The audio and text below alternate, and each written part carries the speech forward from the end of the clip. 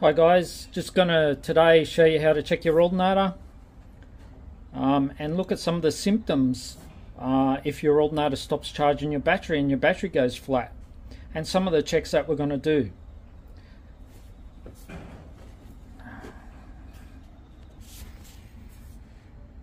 A couple of the first checks, we just make sure our battery terminals are all tight.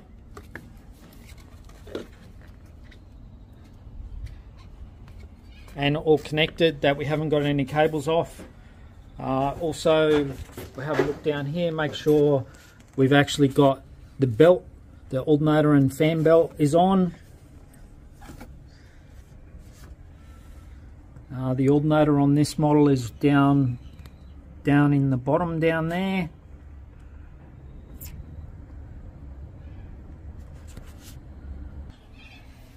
Once we've done some of those initial checks, we'll need to hook up our multimeter. Now on our multimeter we'll want to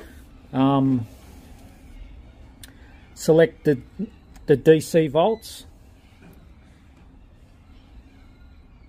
We can see on that screen there DC volts, and then our two leads which we need to connect to the positive and negative of the battery.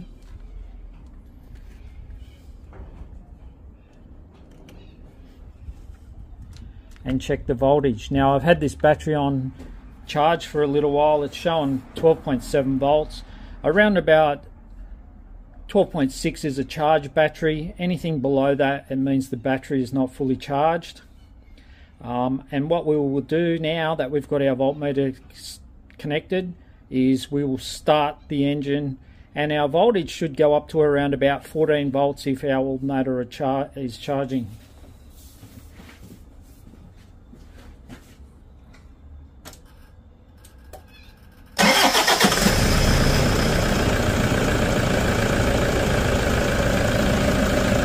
And as we can see now, the voltage has actually dropped down a bit once we've started it.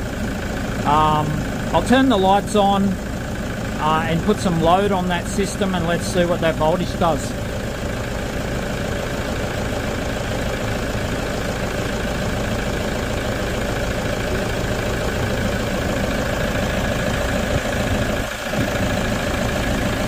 Okay, now we can see the voltage actually going down as the lights are on.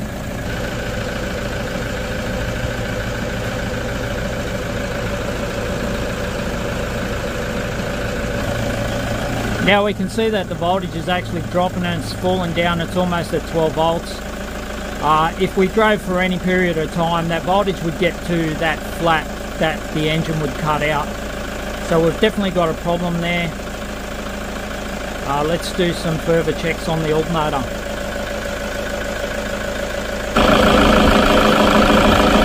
Okay, we can see that the alternator is actually turning down there with the belt on it.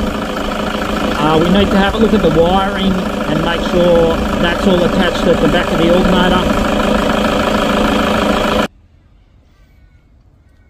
Okay, I've removed the air cleaner box out of the way so that we can get some access to the alternator.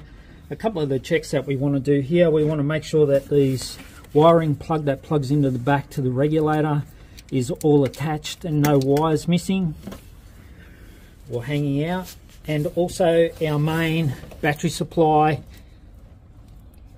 our B plus terminal on the alternator is tight. And then we can carry out a couple of checks with our multimeter. Currently at our battery we've got 12.6 volts. Let's check what our voltage is at our alternator on that B positive terminal. Okay, I've hooked up the multimeter, the positive to the B positive terminal on the alternator, and the earth onto the earth of the alternator where it goes onto the bracket and the motor. Got 12.5 volts there, slightly below what it was at the battery, but let's check for voltage drop between our battery wire at the alternator and our battery. It's a very important connection. Let's see what we've got there. Let's see how we do that. So what I've done here is I've got the multimeter connected to the B positive. to the multimeter and across and connect it to the positive terminal on the battery, and we want that voltage as close to 0 as possible. What I'll do now is start the car up, and we want that to stay less than 0.2 of 1 volt to check for voltage drop.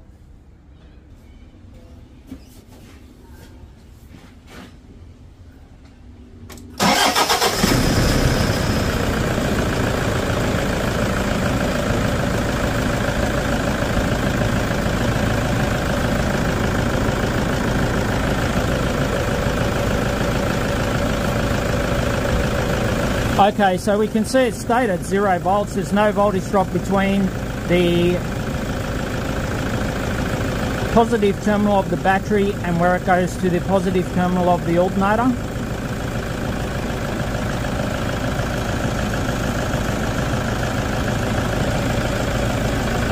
Now if we change our connection of our multimeter, we can check it what voltage is actually at the alternator there. Put that onto the negative terminal, and we've got 12.4 volts at the alternator. So the indication is it's not charging.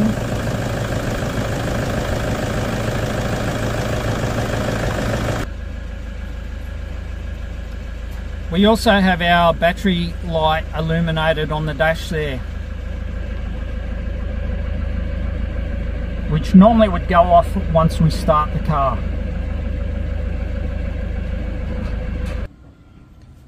So by all the checks that we've actually done there, it indicates that we've got a faulty alternator. All the wires are attached, the battery light's on the dash, our battery terminal cables and that are all attached. So what we'll do is change out that alternator. I hope this gives you a good insight in how to check your alternator on your car.